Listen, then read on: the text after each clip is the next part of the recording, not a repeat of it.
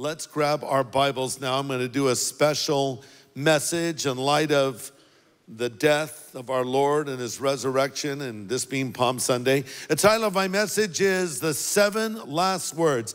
I'm going to have you turn to two passages, John chapter 19 and Luke chapter 23. So turn to both those if you can. Again, the Gospel of John chapter 19, the Gospel of Luke chapter 23, and we'll end up looking at both of those together today. Hurry. Hint, Matthew, Mark, Luke, John. They're all there together. John 19, Luke 23. Let's pray. Now, Father, as we revisit this story, the greatest of all stories, the story of the life, death, and resurrection of Jesus, we ask you to speak to us. Help us to see what Jesus went through on the cross with new eyes today. Help us have a greater appreciation for it. We commit this time of Bible study to you now. In Jesus' name we pray, amen. You know, for every person, there's going to be a last meal, a last breath, and a last statement. They may know it's their last statement, and then again, maybe they won't. But really, what we say in the end will give real insight into who we were, what we were, and what really mattered to us. There's a film out right now called The Greatest Showman, which is about the life of P.T. Barnum.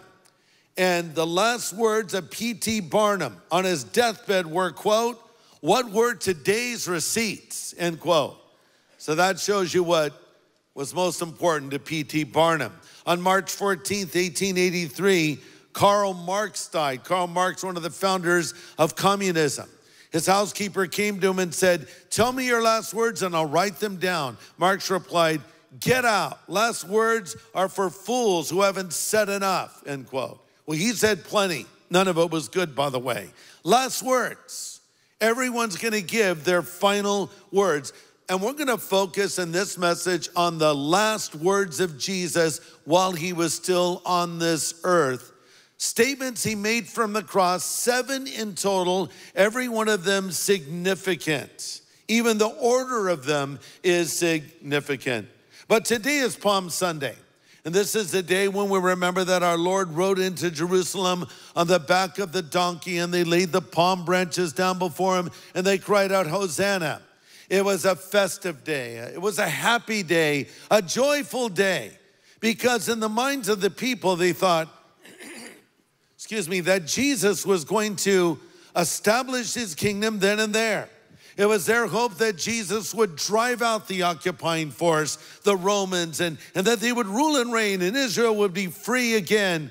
Hosanna, which means save now. And what does Jesus do? The Bible says Jesus wept. Why did Jesus weep during such a happy day? Because Jesus, being God, could see the future. And he knew what was going to come on these people.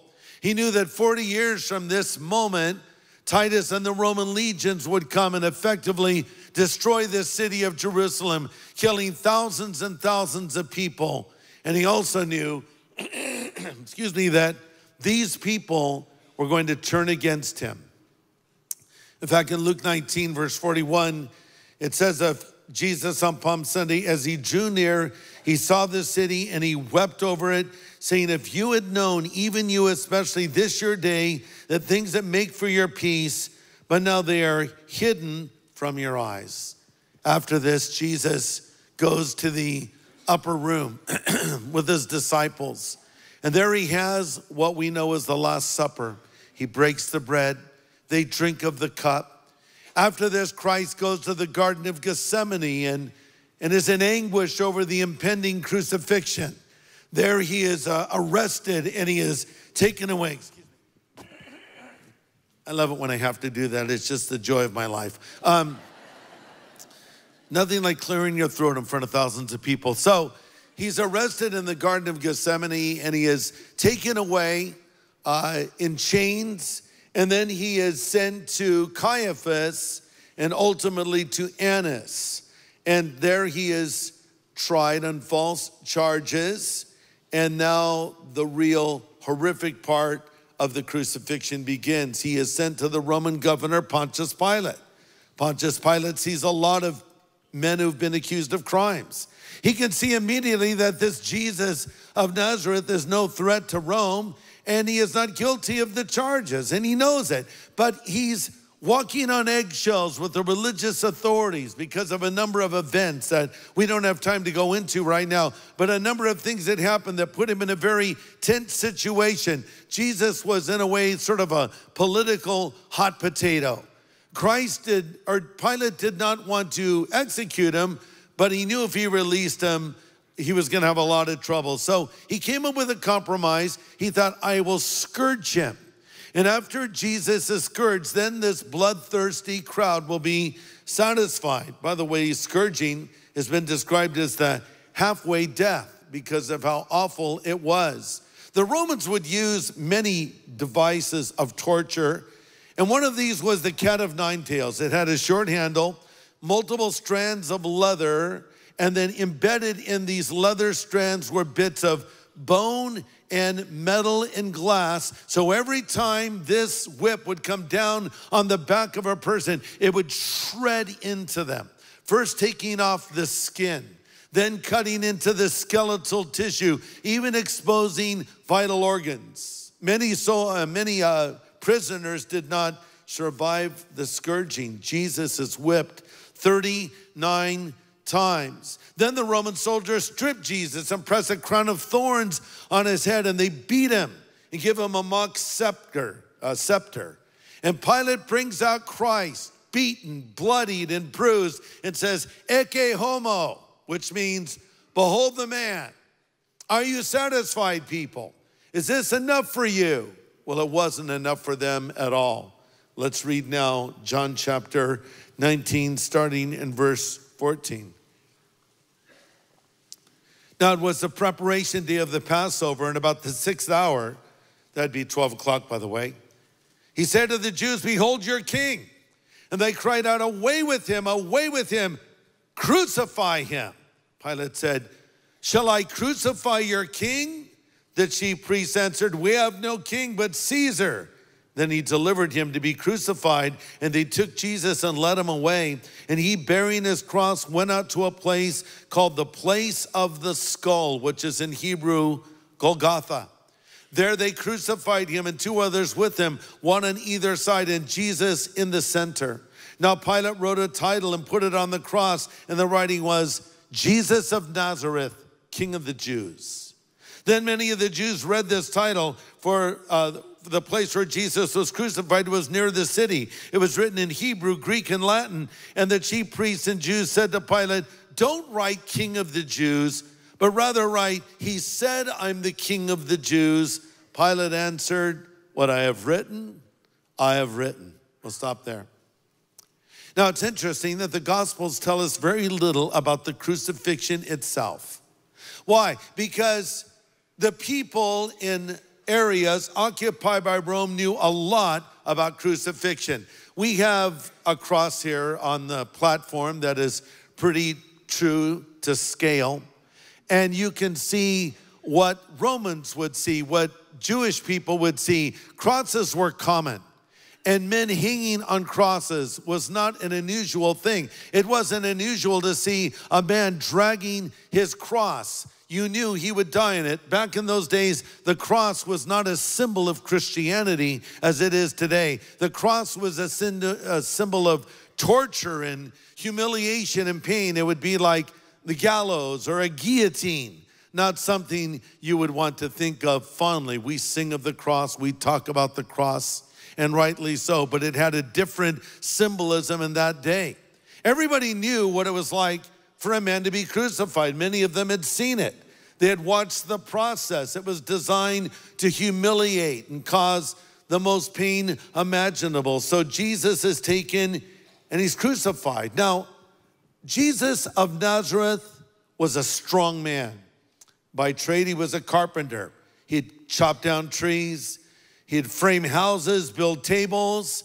He would work with stone. He knew how to put his back to a task. It's amazing he was able to carry this heavy cross, probably over 300 pounds, through the streets of Jerusalem after he had been whipped and vital organs were possibly even exposed. And now he is taken to that cross and he's nailed to it. Understand, to die on a cross was not death by crucifixion. It's more death by suffocation. A person could hang on the cross and live for 2-3 days, sometimes even more. They would have a severe fever that would produce a burning thirst. There would be the increasing inflammation of the wounds in the back and the hands and the feet, and the congestion of the blood in the head and the lungs and the heart. Basically, it was a swelling of virtually every vein of the body combined together, making crucifixion the cruelest of deaths. And at the foot of the cross, there was a base that we have here. And really, the way you died on a cross was an inability to breathe. So you would push yourself up off of this base to get air in your lungs. So you can imagine how painful that was for Jesus, because his back had already been shredded open. So here he hangs now on the cross in excruciating pain. Sadly, no longer would these hands of our Lord be extended to those who needed a touch or a warm embrace because nails were driven through them. No longer would these feet of Jesus take him to people in need because now they too had nails in them. And as he hangs there on the cross of Calvary, as I said, he gives 7 statements. Here's the first one. Look at Luke 23, verse 34. Then Jesus said, Father, forgive them, for they do not know what they do. And they divided his garments and cast lots. And the people stood looking on, but even the rulers with them sneered, saying, he saved others, let him save himself, if he is the Christ, the chosen of God. The soldiers also mocked him, coming and offering him sour wine, saying, if you're the king of the Jews, save yourself. And an inscription was written over him in letters of Greek, Latin, and Hebrew, this is the King of the Jews. Then one of the criminals who were hanged blasphemed him, saying, if you're the Christ, save yourself and us. But the other answering rebuked him, saying, do you not even fear God, seeing you're under the same condemnation? We indeed justly, we receive the due reward for our deeds, but this man has done nothing wrong. And then he said to Jesus, Lord, remember me when you come into your kingdom. And Jesus said, assuredly I say to you, today you will be with me in paradise. We'll stop there. 7 statements from the cross, given in this order. Statement number 1, Father, forgive them, for they know not what they do. Statement number 2, in response to the thief's request, Jesus says, today you will be with me in paradise. Looking down at the base of the cross, there is Mary, the mother of our Lord. And Jesus says, woman, behold your son. And then he says, probably looking to John the Apostle, son, behold your mother. This is probably the moment when all the sin of the world was poured upon Jesus. We don't know exactly when it was, but I think this was the moment. Reason being, his next statement was, Eli, Eli, lama sabachthani, which means, my God, why have you forsaken me? Statement number 5, I thirst. Statement number 6, it is finished. Statement number 7, to his Father, into your hands I commit my spirit. First words of Christ from the cross, Father, forgive them, for they know not what they do. These words don't surprise us. Jesus told us to love our enemies. He told us to forgive those that hurt us and used us. So what he said on a sunny day on the Mount of Beatitudes, he demonstrated on this dark day when he died on the cross. But it's amazing here that he's saying, Father, forgive them. You would have thought that he would have prayed first for maybe his family or maybe for his friends, but his first prayer is for his actual enemies. Lord, forgive them, for they know not what they do. And we see from this example that no one is beyond the reach of prayer. These were hard people, hardened Roman soldiers, hardened religious leaders, indifferent folks that didn't care about what they had done. Jesus is saying they don't even realize how radical this is. Father, forgive them. This is so dark of a sin, they don't even comprehend it, because surely they knew he was innocent. Pilate knew he was innocent. I think the religious leaders clearly knew they were taking him up on false charges, but yet they did it. But Jesus is saying, this is such an enormous crime, such an enormous sin. They don't even have a clue as to how bad it is. Father, forgive them, for they know not what they do. Can you think of someone right now that is very hard to the gospel? Maybe it's someone you know very well. Maybe it's a family member, a mother, a father, grandparents, maybe a son or a daughter, maybe even a husband or a wife, or someone that you work with or live near, and the last time you talked to them about Jesus, and I hope you talked to your friends and family about Jesus, the last time you did it, they were just very abrupt. They terminated the conversation. They might have even insulted you, and you thought, I am never bringing that subject up with them again. No way. You keep praying for them. In fact, get your Christian friends to pray for them by name and go re-engage them again, because no one is beyond the reach of God. No one. No one's heart is so hard it can't be reached by Jesus Christ. I think of my own mother, who I ministered to, shared the gospel with so many times, and she'd always terminate the conversation. I don't want to talk about it, but I never gave up on my mom. I never stopped praying for my mother, and she finally made that recommitment to the Lord 1 month before she died. Don't give up on your family. Don't give up on your friends. Don't give up on people that don't know the Lord. In fact, here's my challenge for you. This week, extend an invitation for them to join you at church this Easter. Join you at church. No, that's right? Join you, yes. Is that grammatically correct? Yes.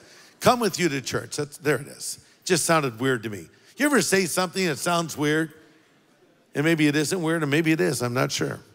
Anyway, so invite them to come. Yeah, but they've already said no. Yeah, but that was then. This is now. Pray. Jesus prayed. In fact, Jesus was fulfilling a prophecy of Messiah. Isaiah 53, it said he poured his life unto death. He was numbered with the transgressors. He bore the sin of many, and he made intercession for the transgressors. That's what he was doing. See, on each side of the cross was another cross. And on each one of these crosses, a man was crucified. We called them the thieves on the cross, but in reality, they were probably guilty of a far greater sin. The Romans did not generally crucify thieves.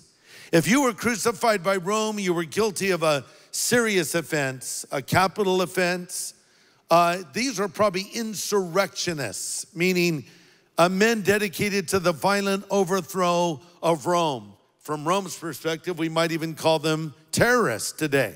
So hardened criminals on each side of Jesus, yet Jesus prays for them. He prays for the people that crucified him. You say, well, did it do any good? As a matter of fact, it did.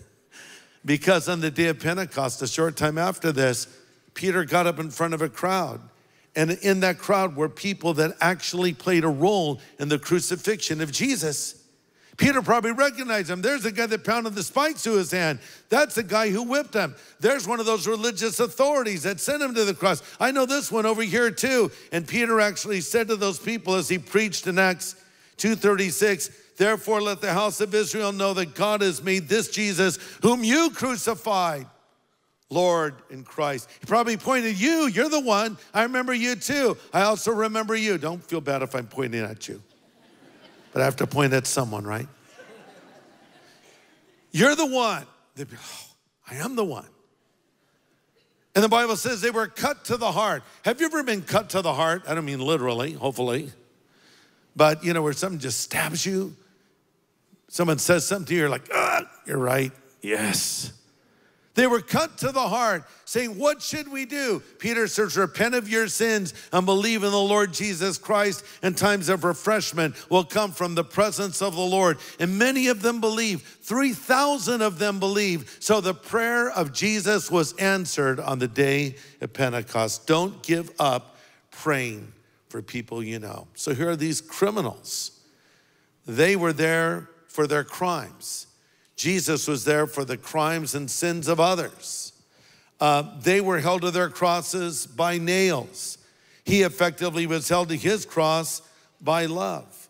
With just one word, he could have been delivered from this dilemma. One word to heaven, the angels would have come and rescued him. And something amazing happens. One of those men believes right there on the spot. And he says, Lord, remember me when you come into your kingdom. Now we say, wait a second, that doesn't make sense, because one gospel says both thieves on each side of the cross joined in saying, he saved others, let him save himself if he is the chosen of God. And then one of the thieves says, Lord, remember me when you come into your kingdom. What's going on? Jesus made a statement. He said, Father, forgive them, for they know not what they do.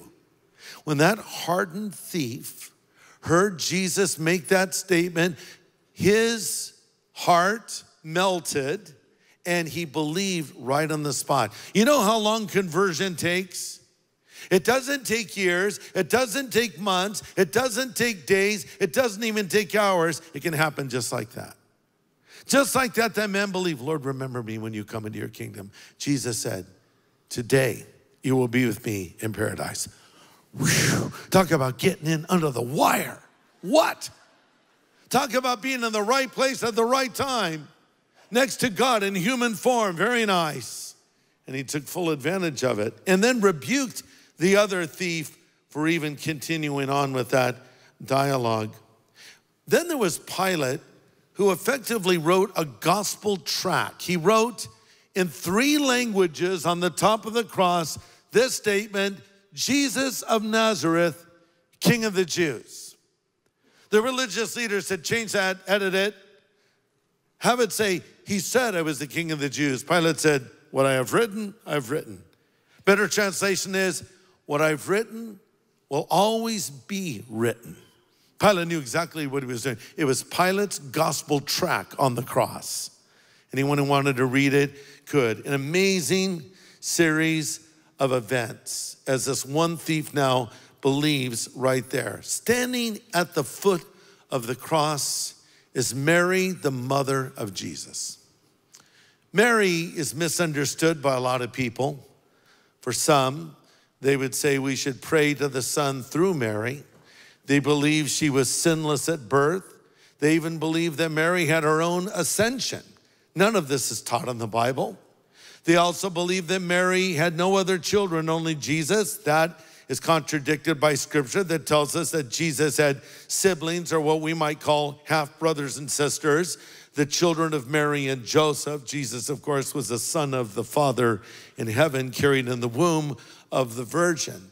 So maybe people want to pray through Mary or exalt Mary. That's a mistake, but we don't want to miss the significance of Mary. She was a very special young lady. Probably a very young teenager, as a matter of fact. And God handpicked her from heaven to have the privilege of carrying the Messiah in her womb. Girls, can you imagine that? They have God in human form in your womb. And so when Jesus was born, like any mother, she loved her boy. But you just need to know, Jesus was the best son ever. The best son. He never did anything wrong, never talked back to mom or dad. Never made trouble, did his chores, was cheerful, loved to read scripture, loved to go and worship, just the perfect son in every way. She probably bragged on him to the other kids. Kids, why can't you be more like your brother Jesus? Look at how hard he works. Look how obedient he is. Look at what a wonderful son he is. You need to be more like Jesus. Mom, he's like perfect. Well, Joseph made a little bracelet for you all to wear in his shop. It says WWJD. I want you to wear this. Ask yourself, what would Jesus do? You say, Greg, where is this in the Bible? It's not in the Bible. I'm just messing around. But he was perfect. She loved him. And to see him crucified. For any parent to lose a child is beyond comprehension. There's no words for it. If you lose a wife, you're a widower. If you lose a husband, you're a widow. If you lose your parents, you're an orphan. If you lose a child, they don't even have a word. Maybe because it's so bad. So she lost her son, but not only did her son die, but he was murdered in cold blood before her very eyes. Isaiah tells us the body of Jesus hanging on the cross was so traumatized, you could not even tell he was a man. I don't know if you've ever seen anyone that's experienced trauma from an accident where there's swelling and other things happen, and that's what Jesus looked like. But she knew who he was, and she loved him with all of her heart, and she bravely stood at the foot of that cross. While all the courageous men were gone, with the exception of John. Mary stood there. Mary Magdalene was there too. And she stood there, and she was brave, and she loved that boy. And he looks down from the cross and says, "Woman, behold your son." And then, probably gesturing toward John, he says, "Son, behold your mother." In effect, Jesus is saying, John, take care of Mary now. Jesus, being the firstborn, cared for her. And it appears maybe from this story that Joseph was gone at this point. He may have died. So Jesus may have been in a very important position there. And he's saying, John, carry this on. Behold your mother. Amazing. Now for the moment that has been described by some as the crucifixion in the crucifixion. Or as I like to put it, God's most painful moment. We're gonna go to one more passage, Matthew 27. Turn there with me if you would. A lot of Bible turning today. It's fun, isn't it? Matthew 27. Matthew, Mark, Luke, and John. So go backwards. I love the sound of Bible pages turning, don't you? Some of you are swiping. There's no swiping sound on a tablet. But it counts because it's still the Word of God. So turn or swipe. Just don't swipe your friend's Bible. Matthew 27, verse 45, from the 6th hour until the 9th hour, that would be 12 to 3. There was darkness over all the land, and about the 9th hour, Jesus cries out with a loud voice saying, Eli, Eli, lama sabachthani, which means, my God, why have you forsaken me? Some of them stood there when they heard that, said, this man's calling for Elijah. And immediately one of them ran and took a sponge and filled it with sour wine and put it on a reed and offered it to him to drink. And then the rest said, let him alone. See if Elijah will come to save him. And Jesus cried out again with a loud voice and yielded up his spirit. So without explanation, the sky suddenly turns dark. By the way, the weather conditions in Israel are very similar to Southern California. So on an average day at noontime, it's sunny overall in California. And that's probably the way it was on this day. Sun's out, and then suddenly it's pitch dark. And I think this is sort of a metaphor of the darkness coming upon the land, because you see, the devil was at work. Revelation 12:12 says, the devil has come down to you and he's full of fury because he knows he has but a short time. Here at the cross, the devil is full of fury. He's throwing everything he has at Jesus to stop him. And if that wasn't enough, in effect, the Father is putting all the sin of the world upon his Son. And Jesus is dying in our place. He's dying as our substitute. And that's why Jesus says, I believe, my God, why have you forsaken me? Listen, if the Bible were a work of fiction, which it is not, but if it were, we would never have our hero say words like this. But Jesus says them. But what do they mean when he says, my God, why have you forsaken me?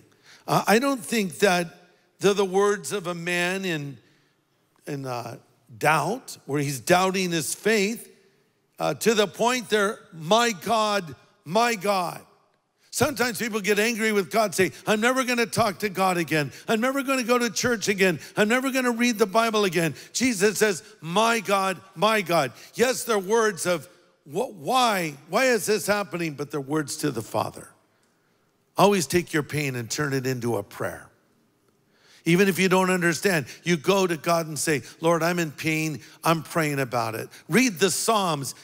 David and others did that many, many times. They cried out to the Lord, when my heart is overwhelmed, lead me to the rock that's higher than I. My God, why have you forsaken me? Sometimes people ask me, is it wrong to ask God why? And some would say, yes, never ask God why. It's a lack of faith. Really? Jesus asked God why. So go ahead and ask away.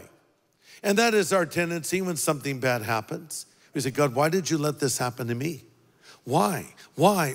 Ask away. Ask why all that you want. Don't expect an answer, but ask why.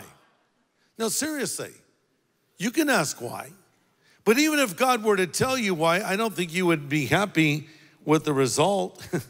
Because I think what would happen is if he were to explain it to you, it would not satisfy you. You know, Habakkuk talks about how he didn't understand why something was happening. And he said to God, I don't know why this is happening. God says, I'll tell you. Yeah, tell me. And the Lord tells him, and Habakkuk says, I don't understand. That makes no sense to me. So if I were to sort of summarize God's response, if you'll allow me, when we cry out why, here's God's basic answer. I'll tell you later when you're ready for it. It's like explaining something to a child. You know, I could try to explain it to them now, but I'm going to have to wait till they're a little bit older and they're going to understand it. And God could explain it to you now. Okay, I'm going to tell you why X, Y, and Z happened. And here it is. And as you listen, go, well, I don't like that at all. I disagree. Yeah, that's right. Let's wait till we get to heaven and then I'll tell you and then you'll get it. So until that day, just trust me. My God, why have you forsaken me? He was dying as a substitute for us. To him was imputed the guilt of our sins, and he was suffering the punishment for those sins on our behalf. And the very essence of that punishment was the outpouring of God's wrath against sinners. Did you read this article in the paper? I just read it yesterday about a French police officer who gave his life saving others. So amazing. His name was Arnaud Beltrame. I hope I'm pronouncing it right, maybe not. So a terrorist who identified with ISIS hijacked a car, killed a passenger, wounded another, got into a firefight with police, and the terrorist ends up in a market, storms a market, he'd take hostages. Officer Beltrame was first to respond as police were negotiating with the terrorists to release the hostages. Officer Beltrame offered himself in the place of a hostage, and the terrorist agreed. And the officer went in there and the terrorist killed him. He gave his life for others. He saved a life by giving his life. Why did Jesus have to die? We were the hostages of the devil. And Jesus took our place on the cross in some mysterious way that we can never fully understand. During those awful hours on the cross, the Father was pulling out the full measure of his wrath against sin, and the recipient of that wrath was Jesus. Listen, God was punishing Jesus as though he had personally committed every wicked deed committed by every wicked sinner. And in doing so, he could treat and forgive those redeemed ones as if they had lived Christ's perfect life of righteousness. It's amazing. He did all of this for us on the cross. And by the way, for Jesus to bear the sins of the world was a fate worse than death. I think it was worse than the crucifixion itself, worse than the scourging, worse than the mockery, worse than the blows to his face, because he who had never had even a single thought out of harmony with the Father is now having to have all this horrific sin placed upon him as he dies for each of us. It was God's most painful moment, and he did that in your place. My God, why have you forsaken me? After he bore the sin of the world, he cried out the words, I thirst. By the way, this is not just any thirst. This is a thirst of a man who is completely dehydrated and now has come to this horrific ordeal. I thirst. And then his next words were, it is finished. By the way, that was one word he uttered from Calvary. It is finished. The word is tetelestai. Tetelestai. It was a commonly used word in that day. You'd use it after you'd do a job. Like if you framed a house and you finish a job, you'd say, tetelestai, it's finished. Or you make an omelet. I doubt they made it omelets back then, but you make an omelet, tetelestai, come and get it. Tetelestai, it's completed, it's accomplished, it's done. Jesus says, tetelestai, I've done it, I paid the price, I fulfilled the obligation. It's completed, it's accomplished. And finally, to his Father, into your hands I commit my spirit. Listen to this. One day, what happened to Jesus will happen to us. You see, I'm gonna be crucified? No, I doubt that. But one day you will die, as I said in the beginning, and you will give your last statement, and you will breathe your last breath. You will face death. But look, here's the thing that we need to understand. What happened to Jesus when he died will happen to us when we die, and what Jesus said when he died can be said by us when we die. If we believe, we can say, Father, into your hands I commit my spirit. You don't have to be afraid to die as a Christian. If you're not a Christian, you should be scared to death of death. It should terrify you. It should mortify you. It should freak you out. If you're a Christian, you don't have to be afraid. You say, but why? I still have to die. Yes, but death is different for a Christian. Oh, by the way, a spoiler alert. Jesus rose from the dead after he died on the cross. And death died when Christ rose. So he has opened the way to heaven for us. When a Christian dies, they don't cease to exist. They just move from one place to another. And by the way, they move to a much better place than they're in now. So you don't have to be afraid. You can just say on that day, Lord, into your hands I commit my spirit.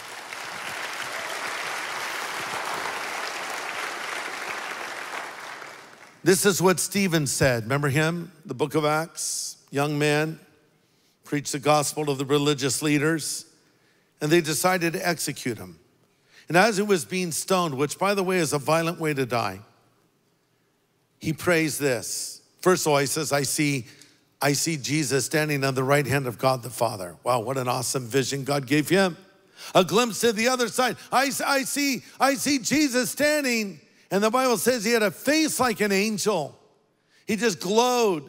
And then he prays to the Father, Lord Jesus, receive my spirit. And then he said, do not hold this sin against them. Wow, he sounds just like Jesus. Father, into your hands I commit my spirit. Stephen prays, Lord Jesus, receive my spirit. Jesus prays, Father, forgive them, for they know not what they do.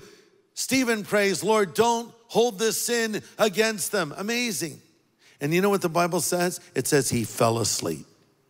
Isn't that an interesting phrase? Sometimes people think when you die, you just go into like a long, really long nap. But that's, the word sleep in the Bible is a metaphor only used for a Christian. The Bible never uses sleep to describe the death of a non-believer. It only uses the word to describe the death of a believer. And it's a word that is used to let you know it's okay. Don't be afraid. You know, is it scary when someone says, go to sleep? Now, if you're a kid, maybe it is. Kids don't like to go to sleep. Go take a nap. No. Time for bed. No. Now you go to an adult, especially an older one, and say, go take a nap. And they're like, yes. Why? Well, naps are refreshing. Close your eyes. Get recharged a little bit. Greg, it sounds like you're speaking from experience. Yes, I am. I don't take a lot of naps, and I don't take long naps. But sometime in the day, if I take like a 5-minute nap, it gets all the cylinders firing again for me. And so the Bible uses this as a picture of death for the Christian. Stephen fell asleep. Yeah, one day you'll fall asleep. And you say, well, what happens after that? You go to heaven. Yeah, but what happens after I fall asleep and then go to heaven? Well, I don't know. Bible doesn't tell us, oh, we hear all these stories about a great light and hovering and all this stuff. We don't know that, okay? But all I know this is I die and I go right into the presence of God. So don't be afraid of death if you're a Christian. Don't be afraid. Why? Because Jesus died on the cross for me, that's why. And because Jesus rose again from the dead for me, that's why. He did all of this for us. And I want to say in closing that some of you are here maybe and you're not sure if you'll go to heaven when you die. You'd like to think you would.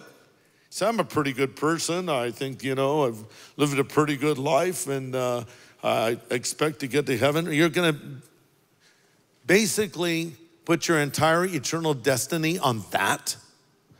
How about being sure? I know I will go to heaven when I die. You say, oh, that's boasting. No, well, okay, maybe it is. I'm boasting. I'm boasting on God.